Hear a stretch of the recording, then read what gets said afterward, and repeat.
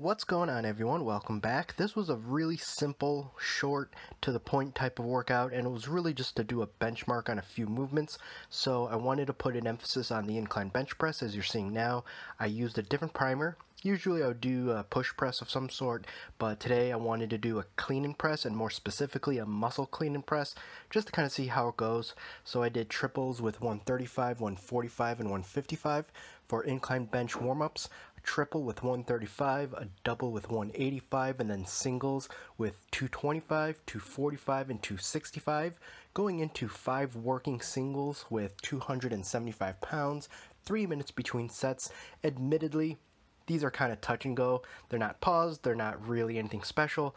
It was again just to kind of get a good feel, since I did not use the incline bench press, or really any bench press, as a primary mover for this past block of training.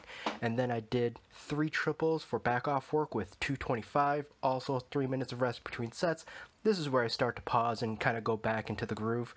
After that, I went to the weighted dip, just because it's been something I have not done in actually a little while, so I wanted to just kind of see how things went, and did warm-up triples with 45 pounds and 90 pounds, going into 3 working triples with 135 pounds, which I have not done in a long time. So I wasn't really sure how it was going to go, but it was actually kind of comfortable. 3 minutes between those sets, and that was the workout. This is technically the end of the current block of training. I may do one more day, just kind of do a couple things that I wanted to get to, but we'll see. Alright everyone, thank you, and adopt, don't chop.